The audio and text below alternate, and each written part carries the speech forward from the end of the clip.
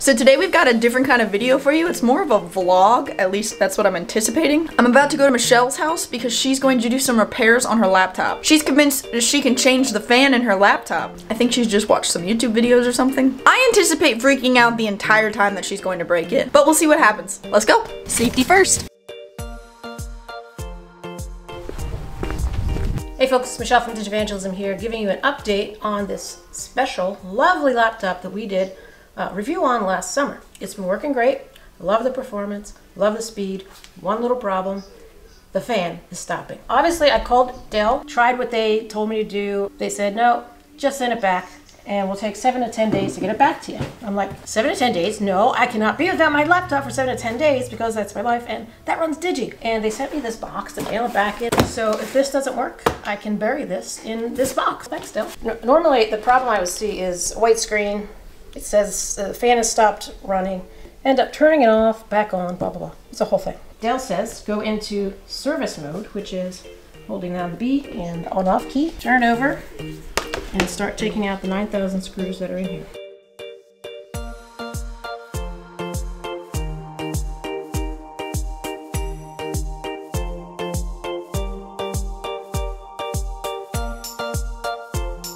I'm only like 87% nervous. Are you protected if you break it? Yeah. So there's no like warranty if this doesn't go well. It'll go fine.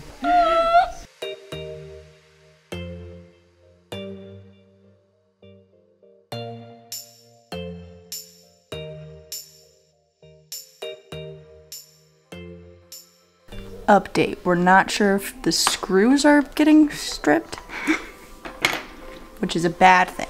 Bad thing. So I'm not gonna ask about the warranty anymore.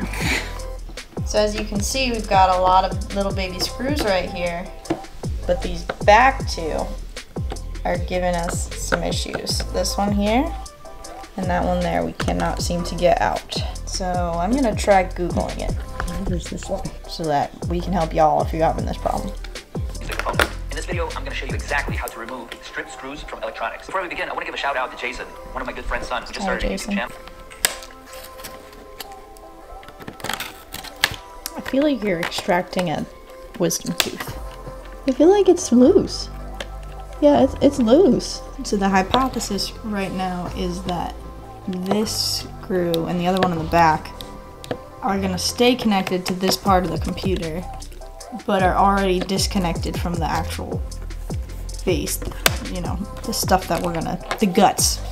There we go. So I think we'll have an answer very soon, or we will have a broken laptop very soon. An hour and 13 minutes later, and we have 7 of the 8 screws left out. There's always one. There's always one. I'm gonna try to force it open. I'm gonna try to pry it open gently with these handy pry tools.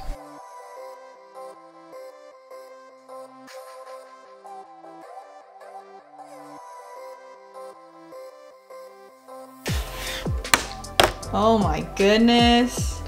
Is this what being a project manager's like? I betcha. Wow. Look at all those guts. It's the heatsink. CPU somewhere over here. The heatsink processes and transfers the heat from the CPU over here to the fan, which is supposed to cool it off. It's probably the battery, it's probably the hard drive. First, we're gonna check the fan. That looks pretty perfect. What, you already got one out? Hey! Team Tiny Hands.